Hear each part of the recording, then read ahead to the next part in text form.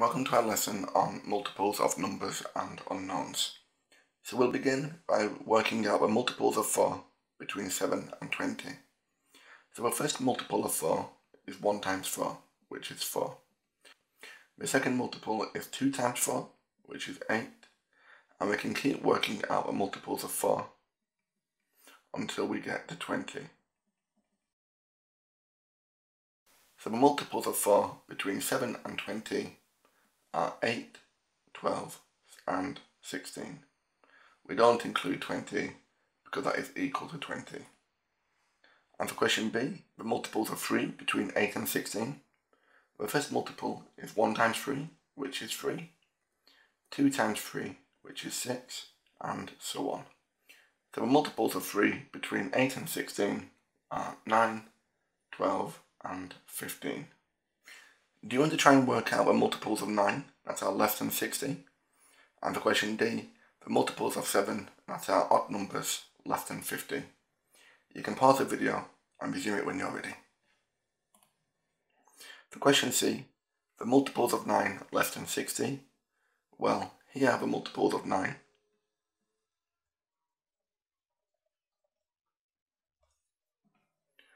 And you can see the numbers less than 60 are up to and including 54. And for question D, the multiples of 7 that are odd numbers less than 50. Well, the multiples of 7 we have, and the odd numbers we have 7, 21, 35 and 49. Okay, let's move on to the multiples of unknowns. So we're going to begin by working out the first 5 multiples of A. Well, the first multiple of A is 1 times A, which is A. The second is 2 lots of A, which is 2A. And the third multiple is 3 times A, which is 3A.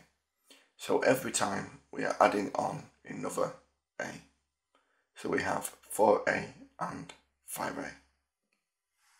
And for question F, the first 5 multiples of A plus B, we have 1 lot of A plus B.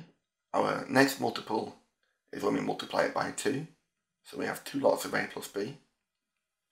Then we have 3 lots of A plus B, 4 lots, and then 5 lots.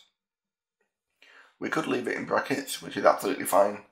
Or as an example, we could expand the brackets. So if we have 2 lots of A plus B, we could write that as 2A plus 2B, and then 3A plus 3B, and so on. But for now, I'm going to leave the answers in terms of brackets. Do you want to try and work out the first 5 multiples of 4R, AB, and Y squared? You can pause the video and resume it when you're ready. For question G, the first multiple of 4R is 4R, and then we have 2 lots of 4R, which is 8R, 3 lots of 4R, which is 12R. So you can see every time we are adding on another 4R. So we have 16R and 20R. For question H, the first multiple of AB is AB.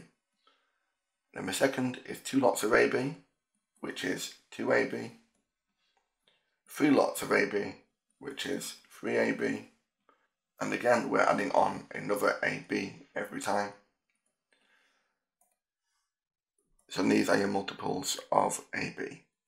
And finally, for question I, the first 5 multiples of Y squared.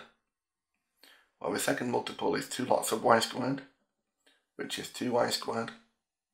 3 lots of Y squared, which is 3Y squared. And again, we're adding on Y squared every time. So 4Y squared and 5Y squared. Okay, thank you very much for watching, and I hope you found that useful. Thanks again, and take care.